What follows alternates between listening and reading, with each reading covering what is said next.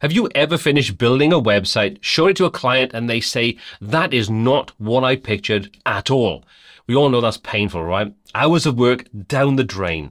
Now that's where prototyping comes in. Some people swear it saves them from endless revisions, angry clients, and expensive mistakes. Others think it's just a flashy time waster. So in this video, I'm going to break down exactly when prototyping is a secret weapon that makes your project smoother, faster, and more profitable, and when it's just a drain on your time and budget. So stick around, because by the end, you'll know if prototyping will actually help you, or if you're better off skipping it altogether and going straight to development. And before we dive in, I want to hear from you. Do you use prototyping in your workflow, or do you think they slow down projects? Drop the answers in the comment section. I'll be jumping there later and seeing what you've commented on. So let's start off with part one on why prototyping is a good option.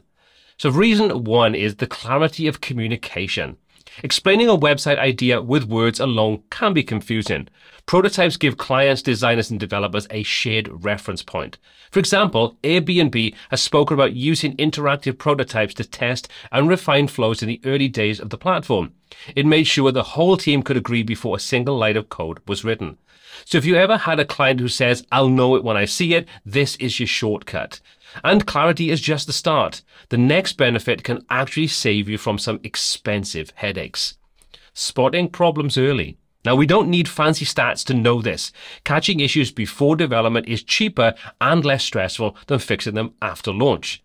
Usability tests with prototypes often reveal simple but critical issues, like confusing navigation or missing calls to action that might otherwise go unnoticed until users start complaining.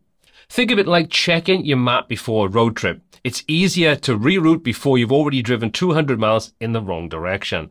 But finding problems early is only half the story. What if you could also see how real users behave on that design before you even launch? This is where Reason 3 real user testing comes in handy.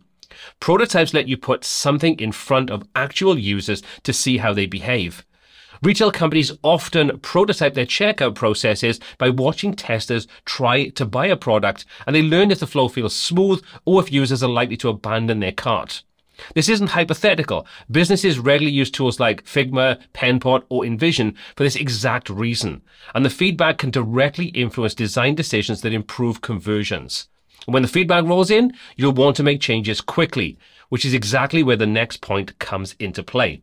Speedy iterations. Changing code takes time. Changing a prototype is much quicker. Tools like Figma or Penpot allow for rapid adjustments so you can explore different layouts, color schemes, or interactions without burning developer hours. It's like sketching in pencil before you paint anything. It's much easier to erase that and try again to get the perfect end result. And sometimes speed isn't just about design. It's about getting people on your side. That's where prototypes really shine. Reason number 5, stakeholder buy-in. Sometimes you're not designing for users, you're designing for bosses, investors, or clients who need convincing. Now, Dropbox is a great example. Before building their full product, they created a demo video of a prototype. That simple move turned early skeptics into believers and helped them secure funding and beta users. Prototypes aren't just design tools. They can be powerful persuasion tools. But before you start prototyping everything, let's flip that script, because there are some real downsides you'll want to know about. Part 2, the downsides. Overkill for small projects. If you're building a straightforward 3-page site for a local cafe or small business, spending weeks prototyping is probably unnecessary.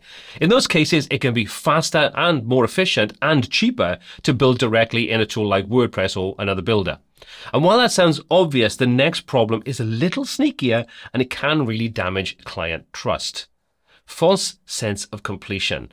Now, prototypes often look polished, which can trick clients into thinking the project is almost done.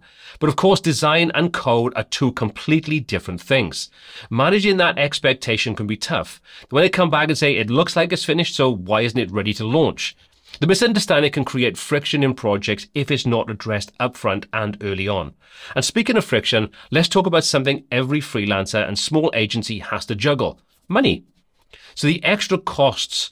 Prototyping tools are affordable, but their real cost is in time, your time.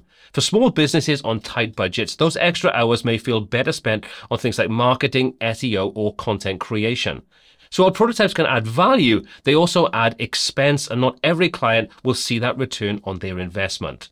And if you think money is the biggest problem, wait until you've had a client fall into this next trap.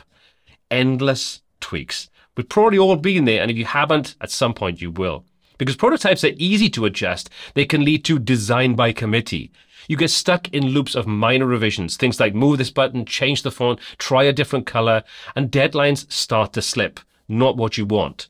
So without discipline, prototyping can stretch projects longer than actually building them. And even if you survive the revision loop, you might still hit this final stumbling block. Prototypes are not always realistic. And prototypes can sometimes promise more than the reality delivers. So for example, things like transitions in a prototype might look buttery smooth, but the real product may lag due to things like server speed or browser limitations. The gap between expectation and reality can disappoint users, or worse, your clients, if you don't manage them carefully. So let's wrap things up with a conclusion.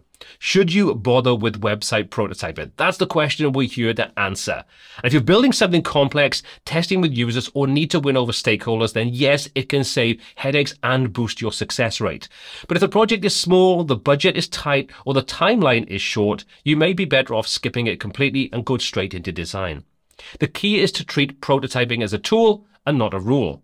Use it when it adds value, and don't be afraid to go straight to development when it simply doesn't make sense. So what's your experience? Have your prototypes saved your projects or turned them into a time sink? Drop your stories in the comments below. I would love to hear them. As always, all applicable links for everything I talk about in this video will be down below. My name is Paul C. This is WPTuts, and until next time, take care.